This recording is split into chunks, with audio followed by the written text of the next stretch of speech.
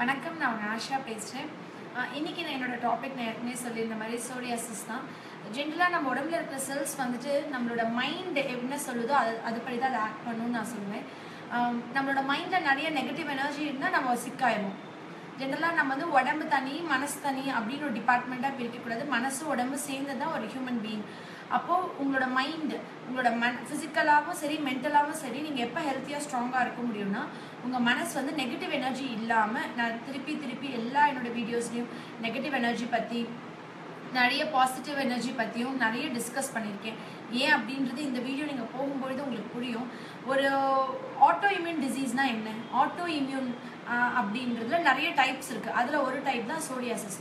அதாவது நம்ம உடம்பு வந்து வெளியிலேருந்து ஏதாவது கிருமிகள் நோய் தொற்று வருது, பாக்டீரியாவோ வைரஸோ நம்ம உடம்புக்குள்ளே நுழையுது அப்படின்னா அந்த கிருமிகளை அழிக்கிறதுக்காண்டி நம்ம உடம்புல இருக்கிற இயற்கையான நோய் எதிர்ப்பு சத்து கிளம்பி வந்து அந்த கிருமியை அழிக்க ட்ரை பண்ணும்.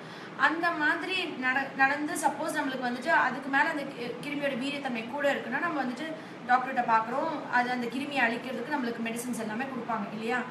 இந்த மாதிரி இல்லாமல் நம்ம உடம்பை அழிக்க நம்ம உடம்போட நோய் எதிர்ப்பு சக்தியே திரும்புறது தான் ஆட்டோஇம்யூன் டிசீஸ். நம்ம இப்போ இந்த நம்மளுக்கு இருக்கிற காவல்காரங்க நம்மளே வந்து அட்டாக் பண்ணுறாங்க இல்லையா, அந்த மாதிரி நம்ம உடம்புல இருக்கிற இம்யூன் சிஸ்டம், நம்ம உடம்புல இருக்கிற நோய் எதிர்ப்பு சக்தி வந்து நம்ம உடம்புல இருக்கிற செல்ஸையே அழிக்கிறது தான் ஆட்டோஇம்யூன் டிசீஸ். ஆட்டோஇம்யூனில் நிறைய இருக்குது. சோரியாசிஸ் இருக்குது, ருமட்டாய்டு ஆர்த்ரைட்டிஸ் இருக்குது, விட்லிகோ இருக்குது, டைப் 1 டயபெட்டிஸ் நிறைய இருக்குது. இன்றைக்கி நம்மளோட டாபிக் வந்து சோரியாசிஸ் மட்டும்தான். ஜென்ரலாக வந்துட்டு சோரியாசிஸில் வந்து நீங்கள் பார்த்தீங்கன்னாக்கா 5 டைப் இருக்குது. அதில் வந்து பிளேக்கு, கட்டேட்டு, இன்வர்ஸ், பஸ்டியூலர், அதே மாதிரி எரித்ரோடாமிக். ஜென்ரலாக நான் என்ன சொல்ல வரேன்னா இந்த 5 டைப் ஆஃப் சோரியாசிஸ்னால் என்ன, இதை பற்றின இன் டீட்டெயில் கான்வர்சேஷன் இது நம்மளுக்கு வேண்டாம். சோரியாசிஸ்னால் என்ன நடக்கும், என்ன மாதிரி அது காம்ப்ளிகேஷன்ஸ் வரும், என்ன மாதிரி ட்ரீட்மெண்ட் அதுக்கு ஃபாலோ பண்ணலாம், இதை பற்றின ஒரு சின்ன ப்ரீஃபான வீடியோவாக நான் இதை முடிச்சிடுறேன். ஜென்ரலாக வந்து நம்ம உடம்புல இருக்கிற செல்ஸ், அந்த ஸ்கின்ல இருக்கிற இது வந்து பார்த்தீங்கன்னாக்கா 28லேருந்து 30 நாளைக்கு ஒரு தடவை புது செல்ஸ் மாறணும் அப்படின்னா இது வந்து சோரியாசிஸ் பேஷண்ட்டுக்கு 2லேருந்து 3 நாளில் அது நடக்கும். அப்போ என்ன ஆகும்னா அந்த டெட் செல்ஸ் மேலே ஆட் ஆகிட்டே வரும். அதுதான் உங்களுக்கு செதிலாக லேயராக வந்துட்டே இருக்கிறது. இந்த சோரியாசிஸ் வந்துட்டு தலையில் பொடுகாக ஸ்டார்ட் பண்ணலாம். இது வந்துட்டு நிறைய பேருக்கு பொடுகாவே அவங்களுடைய அந்த நெகட்டிவிட்டி விட்டு அவங்க வெளியே வந்துடுறாங்க. அந்த இம்யூன் சிஸ்டம் ஸ்ட்ராங் ஆகுதுன்னா அது வந்து அப்படியே கூட சப்சைட் ஆகிடலாம். இல்லை நிறைய பேருக்கு வந்துட்டு பென்ஸில், மூட்டில், ஸ்கின்ஸில், ஃபோல்ஸ் எல்லா இடத்துலையும், கையில், கால் எல்லா இடத்துலையும் வந்துட்டு அது வந்து ஸ்ப்ரெட்டாக ஆகலாம். இந்த ஜென்ரலாக நீங்கள் பார்த்தீங்கன்னாக்கா சோரியாசிஸ் வந்துட்டு கிட்ஸ்ன்னு பார்த்தீங்கன்னு வச்சுக்கோங்களேன், என்ன மாதிரி டிப்ரெஷன் இருக்கலாம், பயம் இருக்கலாம், பேய் பிசாசு, இருட்டு, அதிர்ச்சி, ஷாக்கு, மனசு சம்மந்தமாக நீங்கள் பார்த்தீங்கன்னா கிட்ஸ்க்கு ரொம்ப காமனாக அம்மா திட்டியோ ஏதாவது தப்பு செஞ்சு மாட்டி இந்த மாதிரி. நீங்கள் டீனேஜர்ஸ்ன்னு பார்த்தீங்கன்னாக்கா லவ் ஃபெயிலியர் இருக்கலாம், எக்ஸாம் ஃபெயிலியர்ஸ் இருக்கலாம், இல்லை ஏதாவது ஸ்கூலில் இன்சல்ட் நடந்திருக்கலாம், ஃப்ரெண்ட்ஸ் ஸ்கூலில் சண்டையாகி பிரிஞ்சிருக்கலாம், ஏதாவது அவமானங்கள், பயங்கரமான டிப்ரெஷன் ஆயிருக்கலாம். ஒரு ஸ்டேஜ்க்கு மேலே ஒரு மேரீட் மேன்னு பார்த்தீங்கன்னா ஒய்ஃபோட ஏதாவது ப்ராப்ளம் இருக்கலாம், இல்லை டிவோர்ஸ் ஆகிருக்கலாம், இல்லை பயங்கரமான ஏமாற்றம் இருக்கலாம், இல்லை பண நஷ்டம், வியாபார நஷ்டம், பயங்கரமான ஒரு ஃபேமிலிக்குள்ளே ஏதாவது அவமானங்கள், ஏதாவது இன்சல்ட், இந்த மாதிரி பெரியவங்க ஒரு ஏஜ்க்கு மேலே அப்படின்னு பார்த்தீங்கன்னாக்கா அவங்களுக்கு வந்து ரிஜெக்டட், நெக்லெக்டட், அவங்கள வந்துட்டு ஒதுக்கியிருக்கலாம் ஃபேமிலியிலேருந்து. இந்த மாதிரி மனசு சம்மந்தமான ஏதாவது ஒரு ஸ்ட்ராங் காஸ் இல்லாமல் 99% டெவலப் ஆகுறது இல்லை ஆட்டோ இம்யூன் டிசீஸ் எதுவுமே. நான் இது வரைக்கும் பார்த்த எல்லா psoriasis patient, vitiligo patient, rheumatoid arthritis patient, நான் அவங்களை எல்லாமே கேட்பேன், உங்களுக்கு என்ன மாதிரி விஷயம் நடந்தது, இந்த இன்சிடென்ட் வந்து இப்போ ஃபார் எக்ஸாம்பிள் 5 வருஷத்துக்கு முன்னாடி ஆரம்பிச்சதுன்னா 5 வருஷத்துக்கு முன்னாடி உங்கள் மனசை பாதிக்கிற விஷயமோ இல்லை உங்களை பயங்கரமாக டிப்ரெஸ் ஆகிற மாதிரி நீங்கள் உடஞ்சி போன விஷயம் என்ன இருந்தது, அதுக்கப்புறம் இந்த ஸ்கின் ப்ராப்ளம் ஸ்டார்ட் ஆச்சு அப்படின்னு நாங்கள் ஜென்ரலாக cos of the disease find பண்ணுவேன். நான் ஏற்கனவே இதை பற்றி டிஸ்கஸ் பண்ணியிருக்கேன்.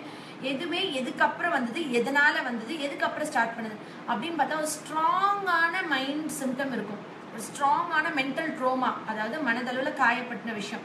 அது அதிர்ச்சியாக இருக்கலாம், டிப்ரெஷனாக இருக்கலாம், ஸ்ட்ரெஸ், என்ன மாதிரி ஒரு விஷயம்னா அவன் நெகட்டிவ் எனர்ஜி அதை அவங்க விட்டு வெளியே வராமல் அவங்க ஆழ் மனசில் அந்த விஷயத்தை ரொம்ப நாள் கவலைப்பட்டு ஒரு செல்ஃப் ரெஸ்பெக்ட் போகிற மாதிரி, ஒரு சுய கௌரவம் பாதிக்கப்படுற மாதிரி ஒரு அவமானங்கள். இப்போ நீங்கள் அந்த வீடியோ வாட்ச் பண்ணிட்டு இருக்கிற ஒவ்வொரு சோரியாசிஸ் பேஷண்ட்டும் யோசிச்சு பார்த்தீங்கன்னாக்க, if at all you are affected by psoriasis, நீங்கள் அதை திரும்பி ரீவைண்ட் பண்ணி பார்த்தீங்கன்னாக்க இந்த சோரியாசிஸ் அஃபெக்ட் ஆகிறதுக்கு முன்னாடி ஏதோ உங்க மனசு அந்த விஷயத்துக்கு நீங்க இப்ப வருத்தப்படாம இருக்கலாம், கவலைப்படாம இருக்கலாம், அந்த விஷயத்தை நீங்க மறந்துருக்கலாம், அதை விட்டு வெளியே வந்திருக்கலாம். ஆனா அது டீப் சீட்டடா அந்த மாதிரி ஒரு இன்சிடென்ட் நீங்க வந்துட்டு கிராஸ் பண்ணியிருப்பீங்க, அதை ஃபேஸ் பண்ணியிருப்பீங்க. அதை விட்டு அந்த நெகட்டிவ் எனர்ஜி எடுக்காம அது உங்க ஆழ் மனசுல இருந்து அதுக்கப்புறம் தான் உங்களுக்கு இந்த ஆட்டோஇம்யூன் சிஸ்டமே ஸ்டிமுலேட் ஆகும், ட்ரிகர் ஆகும். இது வந்து ஏதோ ஒரு இந்த ஆட்டோஇம்யூன் சிஸ்டம்ன்றது எல்லாருக்குமே இருக்கிறது தான் உடம்புல. ஏதோ ஒரு சர்க்கம்ஸ்டன்சஸ் ஆஃப் லைஃப்ல வந்து நம்மளுக்கு அது ஸ்டிமுலேட் ஆகும், அதை எது தூண்டி விடுறது. தூண்டி விட்டதுக்கு அப்புறம் நம்மளுக்கு அந்த ஆட்டோஇம்யூன் வந்து அந்த நோயா நம்மளுக்கு வெளியே காமிக்கும். ஜென்ரலா நீங்க வந்து பாத்தீங்கன்னாக்க ஜெனட்டிக்னு பாத்தீங்கன்னா ஒரு அப்பாக்கோ அம்மாக்கோ யாருக்காவது ஃபேமிலி ஹிஸ்டரியில் இருந்தால் ஒரு 10% வாய்ப்பு இருக்கு. அதே மாதிரி ட்வின்ஸா பிறக்கிறாங்க இல்லையா, அவங்களுக்கு கொஞ்சம் சான்சஸ் அதிகம். ஹெச்ஐவி பேஷண்ட்டுக்கோ HPSAG உள்ள பேஷண்ட்ஸுக்கோ நீங்கள் பார்த்தீங்கன்னாக்கா அவங்களுக்கு கொஞ்சம் வீரியத்தன்மை ரொம்ப அதிகமாக இருக்கும். ஏன்னா ஏற்கனவே அவங்களுக்கு வந்து இம்யூன் சிஸ்டம் ரொம்ப புவராக இருக்கிறதுனால. அதர்வைஸ் நீங்கள் பார்த்தீங்கன்னா முக்கியமான விஷயம் நான் சொல்லணும், சோரியாசிஸ்ன்றது தொற்று நோய் கிடையாது. ஒருத்தவங்க கிட்ட இருந்து ஒருத்தவங்களுக்கு பரவாது. கண்டிப்பா நீங்க சோரியாசிஸ் பேஷண்டோட தொடமோதோ இல்ல செக்ஷுவல் லைஃப்ல இருந்தாலோ இல்ல அவங்களோட திங்ஸ் நீங்க யூஸ் பண்றனா உங்களுக்கு வருமானா வராது. அவங்க உடம்பே அழிக்குது. அதுல எதுவும் கிருமியோ வைரஸோ இதுவோ கிடையாது. ஒருவேளை ஹெவி இதுவும் கேர் கொடுக்காம விட்டு அவங்களுக்கு இன்ஃபெக்ட் ஆகிட்டா அதுல ஏதாவது ஆடட் இன்ஃபெக்ஷன்ஸ் இருந்தா அது வேணா உங்களுக்கு இது பண்ணலாமே ஒழிய சோரியாசிஸ் ஒருத்தவங்க கிட்ட இருந்து ஒருத்தவங்க வராது. இது கண்டேஜியஸ் டிசீஸ், தொற்று நோய் கிடையவே கிடையாது. இதை ஃபர்ஸ்ட் நான் கிளியர் பண்ணணும்னு விரும்பினேன். ஏன் அப்படின்னா சோரியாசிஸ் பேஷண்ட்ஸ்க்கு ஏற்கனவே பயங்கரமான ஸ்ட்ரெஸ், டிப்ரெஷன், ஒரு இன்ஃபீரியாரிட்டி காம்ப்ளெக்ஸ், ஒரு தாழ்வு மனப்பான்மை அவங்க மனசுல இருந்துட்டு இருக்கும் பொழுது இந்த ஒரு தொற்று நோயின்ற மனசு அவங்க ஃபேமிலிலயோ அவங்க ரிலேட்டிவ்ஸ்லயோ அட்டெண்டர்ஸ்க்கோ இருக்கும் பொழுது அவங்க கண்டிப்பா ஒரு ஒதுக்குறதோ இல்லை ஏதோ ஒன்று செய்யும் பொழுது அவங்க மனசளவில் ரொம்ப அஃபெக்ட் ஆவாங்க. அதனால தான் அவங்களுக்கு நிறைய சோரியாசிஸ் பேஷண்ட்க்கு சூசைடல் டெண்டன்சியோ டிப்ரெஷனோ ரொம்ப அதிகமான அளவுக்கு வரும். நீங்கள் ட்ரீட்மெண்ட்னு நீங்கள் போகிறீங்கன்னா, ஃபார் எக்ஸாம்பிள் இப்போ அலோபதி ட்ரீட்மெண்ட்னு போகிறீங்க, ஆங்கில வைத்தியம் நீங்கள் மருத்துவ முறை போகிறீங்கன்னா அவங்க வந்துட்டு என்ன மாதிரி க்ரீம்ஸ் யூஸ் பண்ணுவாங்க. ஜென்ரலாக வந்துட்டு அவங்க வந்து ஸ்டீராய்ட் க்ரீம்ஸோ இல்லை யூவி லைட் எக்ஸ்போஷரோ இல்லை விட்டமின் D3 க்ரீம்ஸோ, அதே மாதிரி அவங்க வந்துட்டு ஃபார் எக்ஸாம்பிள் அவங்க இம்யூன் சிஸ்டம் சப்ரெஸ் பண்ணுற மாதிரி அவங்க வந்து மெடிகேஷன்ஸ் கொடுப்பாங்க. இதுதான் அலோபதி சிஸ்டமில். அந்த மெடிகேஷன்ஸ் வந்து பார்த்தீங்கன்னாக்கா கீமோதெரப்பி ட்ரக்ஸ் மாதிரி. ஃபார் எக்ஸாம்பிள் உங்களுடைய அதாவது உங்களுடைய நோய் எதிர்ப்பு சக்தி உங்கள் உடம்பே அழிக்குது. அப்போ அந்த நோய் எதிர்ப்பு சக்தியை ஆஃப் பண்ணுறதுக்கான மெடிசன். சிம்பிளாக சொல்லணும் இவ்வளோதான். இதுதான் வந்துட்டு ஆங்கில மருத்துவமுறை. இப்போ நாங்கள் ஹோமியோபதி மருத்துவ முறையில் என்ன பண்ணுவோம், என்ன மாதிரி விஷயங்கள் பண்ணுவோன்றதை பற்றி நம்ம நெக்ஸ்ட் டிஸ்கஸ் பண்ணுவோம். காம்ப்ளிகேஷன்ஸ் அப்படின்னு நீங்கள் பார்த்தீங்கன்னாக்கா ஜென்ரலாக சோரியாசிஸ்க்கு வந்துட்டு என்னென்னா சோரியாட்டிக் ஆர்த்தரைட்டிஸ், நெயில்ஸ் கையில் இருக்கிற நெகங்கள், காலில் இருக்கிற நெகங்கள்லாம் அஃபெக்ட் ஆகும். அதே மாதிரி மூட்டுகள் அஃபெக்ட் ஆகலாம். சோரியாட்டிக் ஆர்த்தரைட்டிஸும் ஒரு காமனான காம்ப்ளிகேஷன். இருதய பிரச்சனைகள் வரலாம். கிரான்ஸ் டிசீஸ்ன்னு சொல்லுவோம். நிறைய பேருக்கு நான் சொல்லிட்டு இருப்பேன் இல்லையா, கிரான்ஸ் டிசீஸ், அல்சரேட்டிவ் கொலைட்டிஸ்லாம் என்னன்னா சாப்பிட்டோன்னே மோஷன் போகிறதோ, அந்த இரிட்டபிள் பவல் மாதிரி குடலில் வந்துட்டு அதை போய் அஃபெக்ட் பண்ண அடுத்த ஸ்டேஜ். நெக்ஸ்ட் வந்து ரொம்ப அதிகமான அளவுக்கு டிப்ரெஷன். நீங்கள் என்ன பண்ணணும், நீங்கள் ஜென்ரலாக எந்த ஒரு ஆங்கில மருத்துவத்துக்கோ போல இல்லை எந்த வைத்தியத்துக்குமே போல சோரியாசிஸ் இருக்குது வீட்டில் நீங்கள் ஃபஸ்ட் எய்ட் என்ன பண்ணிக்கணும் அப்படின்னா ரொம்ப சந்தோஷமாக இருக்கணும். அது என்ன நெகட்டிவ் எனர்ஜியோ அந்த நெகட்டிவ் எனர்ஜி வச்சு கம்ப்ளீட்டாக வெளியே வரணும். முதல்ல அதை நீங்கள் சால்வ் பண்ணிக்க முடியலனா you go for a counselling. இல்லை நீங்கள் வந்து ஒரு நல்ல ஹோமியோபதி மருத்துவர் உங்கள் ஏரியாவில் இருக்கிற உங்கள் பக்கத்தில் இருக்கிறவங்கள போய் பார்த்தீங்கன்னா இந்த ஸ்ட்ரெஸ், டிப்ரெஷன், மன அழுத்தம், கவலை இதுக்கெல்லாம் ரொம்ப அழகான மெடிசன்ஸ் இருக்குது. கம்ப்ளீட்டாக க்யூர் பண்ணிடலாம். எதுவுமே வந்து ஒரு ஸ்டீராய்ட்ஸோ இல்லை ஹார்மோன்ஸோ கெமிக்கல்ஸோ மெட்டல்ஸோ இல்லை உங்கள் இம்யூன் சிஸ்டம் அஃபெக்ட் பண்ணுற மாதிரி எதுவுமே இருக்காது. அது எல்லாமே வந்து உங்களோட இம்யூன் சிஸ்டமை ஸ்டிமுலேட் பண்ணும், உங்களுக்கு அந்த பாசிட்டிவ் எனர்ஜியை கொடுக்கும். நீங்கள் என்ன மாதிரி எக்ஸ்டர்னல் அப்ளிகேஷன்ஸ் பண்ணிக்கலாம் வீட்டில் அப்படின்னு பார்த்தீங்கன்னாக்கா ஜென்ரலாக பெட்ரோலியம் ஜெல் அப்ளை பண்ணுவாங்க நிறைய பேர். சாதாரண தேங்காய் எண்ணெய், ஆலிவ் ஆயில், லிக்விட் பேரஃபின் இதெல்லாம் வந்து நீங்கள் தடவிக்கலாம். அந்த ஸ்கின் ரொம்ப ட்ரை ஆகி அந்த வெடிச்சு ப்ளீடிங்கோ இல்லை இச்சிங்கோ அதெல்லாம் நீங்கள் குறைக்கணும். அந்த செதிலாக இருக்கிறதெல்லாம் இது பண்ணோன்னா உடம்புல இருக்கிற நிறைய ப்ரோட்டீன் லாஸ் ஆகும். நிறைய ப்ரோட்டீன் லாஸ் ஆகிறதுனால டயட்டில் வந்து நீங்கள் ஃபிஷ்ஷு, ஆத்து மீன் அது ரொம்ப நல்லது. ஜென்ரலாக கடல் மீனை விட ஆத்து மீன்கள் சாப்பிட்லாம். அதே மாதிரி நிறைய காய்கறிகள், எல்லா வகையான பழங்கள், அதே மாதிரி ரொம்ப இம்பார்ட்டண்ட் வந்துட்டு இது நீங்கள் சோரியாசிஸ் இருக்கிற பேஷண்ட்ஸ் வந்து நிறைய ப்ரோட்டீன் டயட் எடுத்துக்கணும். ப்ரோட்டீன் வந்து சாப்பாட்டேன்னா அவங்களுக்கு நிறைய ப்ரோட்டீன் லாஸ் ஆகிறதுனால நீங்கள் ப்ரோட்டீன் டயட்டில் எடுக்கலைன்னா அவங்களுக்கு ரொம்ப கஷ்டமாக இருக்கும்.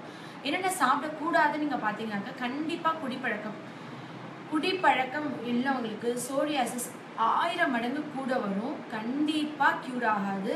நீங்க வந்துட்டு அந்த ட்ரிங்க்ஸ் ஹேபிட்டை கம்ப்ளீட்டா ஸ்டாப் பண்ணணும். ஸ்மோக்கிங் ஸ்டாப் பண்ணணும். ரெட் மீட்ஸ், சிகப்பு இறைச்சி நீங்க நிறைய அந்த மாதிரி எடுத்துக்கிறீங்கன்னா கண்டிப்பா எடுக்கவே கூடாது. டெய்ரி ப்ராடக்ட்ஸ் எல்லாமே பால் சம்பந்தமான விஷயங்கள், தயிர் இதெல்லாம் கொஞ்சம் குறைச்சிக்கணும். ஜென்ரலா குவாலிட்டி ஆஃப் லைஃப் நீங்க என்ன பண்ணணும்னா நல்லா தூங்கணும். ஏன்னா தூக்கமின்மை ரொம்ப அதிகமாக இருக்கும் அவங்களுக்கு. அதே மாதிரி ரொம்ப மன அமைதி, சமாதானம், சந்தோஷம், சுற்றி இருக்கிற ஃபேமிலி மெம்பர்ஸ் வந்து அவங்கள அந்த ஸ்ட்ரெஸ்லேருந்து வெளிக்கொண்டு வர, மேலும் ஸ்ட்ரெஸ் ஆட் பண்ணாமல். நீங்கள் ரொம்ப மன அழுத்தமோ கவலையோ டிப்ரெஷனோ ஆச்சுன்னா பல மடங்கு சோரியாசிஸ் கூடும். நீங்கள் ஹோமியோ ட்ரீட்மெண்ட் எடுத்துக்கிட்டிங்கன்னா ஜென்ரலாக ஹோமியோபதியில் என்ன பண்ணுவாங்க அப்படின்னா உங்களுக்கு இப்போ அலோபதியில் வந்து இப்போ ஒரு க்ரீம் போடுவாங்க, இந்த இடத்துல வந்து ஒரு ஸ்டீராய்டு க்ரீம் போடுவாங்கன்னு சொல்லுவோம். நாங்கள் வந்து ஸ்ட்ரிக்டாக அது பண்ணக்கூடாதுன்னு சொல்லுவோம். என்ன டிஃப்ரென்ஸ், என்ன கான்செப்ட், இது இந்த லாஜிக் என்ன, எதனால் ஹோமியோபதி டாக்டர்ஸ் வந்து வெளியே க்ரீம் போடக்கூடாதுன்னு சொல்கிறாங்கன்னா உடம்புல டோட்டலாக உங்களோட உடம்போட நோய் எதிர்ப்பு சக்தி உங்கள் உடம்புக்கு அகெயின்ஸ்டாக வேலை பார்க்குது. சரிங்களா? அப்போ உங்கள் உடம்புல இருக்கிற செல்ஸ் வந்து இந்த இடத்துல இருக்கிற, இப்போ இந்த இடத்துல தான் உங்களுக்கு சோரியாசிஸ் இருக்குன்னு வச்சுக்கோங்களேன், இந்த இடத்துல மட்டும் ஆயின்மெண்ட் போட்டிங்கன்னா அந்த இடத்துல மறையும். ஆனால் நீங்கள் க்யூர் ஆகலை. உங்கள் ஆட்டோ இம்யூன் சிஸ்டம் என்ன பண்ணுது, உங்கள் உடம்புல இருக்கிற நோய் எதிர்ப்பு சக்தி என்ன பண்ணுது, அதோட வேலையே வந்து உங்களுடைய செல்ஸ், இப்போ நீங்கள் ஒரு க்ரீம் இந்த இடத்துல போட்டிங்கன்னா இந்த இடத்துல மறையும், ஆனால் இன்னொரு இடத்துல வரும். ஃபர்ஸ்ட் ஸ்டேஜ் நீங்கள் க்ரீம் போட்டால் கண்ட்ரோல் ஆகும். அடுத்த ஸ்டேஜ் க்ரீம் போட்டால் தான் கண்ட்ரோல் ஆகும். அடுத்த ஸ்டேஜ் அந்த க்ரீம் போட்டாலும் கண்ட்ரோல் ஆகாது. அது வந்து பர்மனன்ட் சொல்யூஷனோ க்யூரோ இருக்க முடியாது இல்லையா? ஹோமியோபதி மருத்துவ முறையில் இதுக்கு ரொம்ப அழகான மெடிசன்ஸ் இருக்குது.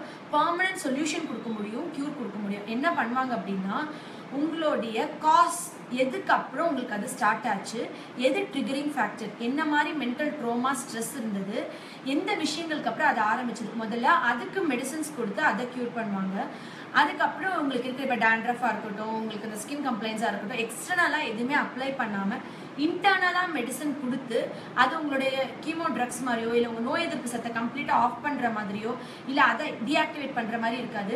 அந்த நெகட்டிவ் எனர்ஜி எடுத்துகிட்டு உங்கள் உடம்புல இருக்கிற பாசிட்டிவ் எனர்ஜி ஸ்டிமுலேட் பண்ணி உங்களோட இயற்கையான ஆட்டோமின் உன்னையே நீ அழிச்சிக்காதுன்னு நம்ம சொல்கிறோம் இல்லையா, அந்த மாதிரி அந்த ஆட்டோமின் சிஸ்டம் உங்கள் உடம்பை அழிக்காமல் ஃபஸ்ட் ப்ரிவென்ட் பண்ணிவிட்டு உங்களுக்கான அந்த ஸ்கின் அந்த சீக்கிரமாக ப்ரொடியூஸ் ஆகுதுன்னு சொன்னேன் இல்லையா, 2-3 நாள் அந்த ஃபேக்டரை முதல்ல ப்ரொலாங் பண்ணிவிட்டு உங்களுடைய இம்யூன் சிஸ்டமை வந்து நார்மலைஸ் பண்ணி இயற்கையான முறையில் ரொம்ப நேச்சுரலாக எந்த சைட் எஃபெக்ட்ஸ் இல்லாமல் எந்த கீமோ ட்ரக்ஸோ இல்லை ஸ்டீராய்ட்ஸோ எந்த ஒரு சைட் எஃபெக்டும் கொடுக்காம நேச்சுரல் மெடிசன்ஸில் கம்ப்ளீட்டாக அந்த ஆட்டோ இம்யூனிட்டியை நம்ம வந்துட்டு ஆஃப் பண்ணிடலாம்.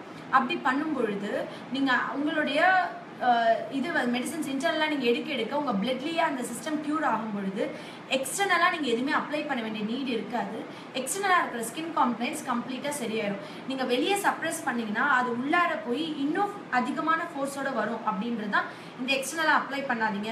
எந்த பிரச்சனாலும் உள்ளார மருந்து சாப்பிட்டு கம்ப்ளீட்டாக சரி பண்ணுங்கள். வெளியே நீங்கள் அப்ளை பண்ணுறது க்யூர் கிடையாது. இந்த ஒரு உறுப்பு மட்டும்தான் பிரச்சனை கிடையாது. உடம்புல டோட்டலாக இருக்கிற ஆட்டோ இம்யூனிட்டி ப்ராப்ளம்னால தான் இது வந்து வருது. இது வந்து எந்த இடத்துல வீக்காக இருக்கோ அந்த இடத்துல வெளியே வந்து just it's showing it's face, அந்த இடத்துல மட்டும் அமுக்குனா அது க்யூர் ஆயிடாது. நிரந்தர தீர்வுக்கு போங்க. இதுலேயே இப்படியே பண்ணிகிட்டே இருக்கும் பொழுது நீங்கள் ரொம்ப ரொம்ப டிப்ரெஷன், ஸ்ட்ரெஸ்ஸு, அது இல்லாமல் ரொம்ப வருஷம் நீங்கள் இந்த இம்யூன் சிஸ்டம் சப்ரெஸ் பண்ணுற மாதிரி டேப்லெட்டோ ட்ரீட்மெண்ட்டோ எடுத்தால் கூட அதனால் உங்களுக்கு பல வாரியான பின்விளைவுகள் வரலாம். அப்படின்றது தான் ஹோமியோபதி மருத்துவ முறையோட ஒரு கருத்து. நீங்கள் இப்போ என்ன பண்ணணும், ஜென்ரலாக யூவி லைட், சூரிய ஒளி, யூவி பல்பை வச்சு அந்த பல்பில் போய் லைட் காமிச்சு ட்ரீட்மெண்ட் எடுக்கிறதுக்கு தினமும் காலையில் நீங்கள் இந்த மாதிரி ஆயில் ஏதாவது அப்ளை பண்ணிவிட்டு ஒரு 10-15 நிமிஷம் சூரிய ஒளி, இயற்கையான யூவி லைட், அந்த வெயில் நம்ம கருப்பாகக்கூடாது, ஸ்கின்ல சுளிர்னு விழக்கூடாது, ஜஸ்ட் மிதமான வெயில், அந்த வெயில் நம்ம உடம்புல பட்டா போதும். அதுக்கு நீங்கள் எக்ஸ்போஸ் ஆனீங்கன்னாவே ஓரளவுக்கு இதோட வீரியத்தன்மை குறையும். நான் எல்லா வீடியோவில் சொல்கிறது அதுதான். நீங்கள் வந்துட்டு சூரிய ஒளி படணும், உங்கள் உடம்பு மேலே நிலா வெளிச்சம் படணும், நீங்கள் நெகட்டிவ் எனர்ஜியை வெளியே எடுக்கணும், பாசிட்டிவ் எனர்ஜி நிறைய உங்கள் உடம்புல கொண்டு வரணும். அந்த மாதிரி பண்ணாவே இந்த ஆட்டோஇம்யூன் டிசீஸ் கம்ப்ளீட்டாக இல்லாமல் போயிடும். இந்த ஆட்டோஇம்யூன் டிசீஸ்ன்றது சோரியாசிஸ் மட்டும் இல்லை, ரொமேட்டட் ஆர்த்ரைட்டிஸ், விட்லிகோ நிறைய இருக்குது இதில் சப்டைப்ஸ். ஒவ்வொரு சப்டைப்ஸ் பற்றி நம்ம நெக்ஸ்ட் வீடியோவில் டிஸ்கஸ் பண்ணுவோம். நிறைய பேர் இன்ஃபர்டிலிட்டி கேட்டிருந்தீங்க. ஸோ நான் இன்ஃபர்டிலிட்டியை முடிச்சுட்டு அடுத்த டிசீசஸ் பற்றி டிஸ்கஸ் பண்ணுவோம். நன்றி.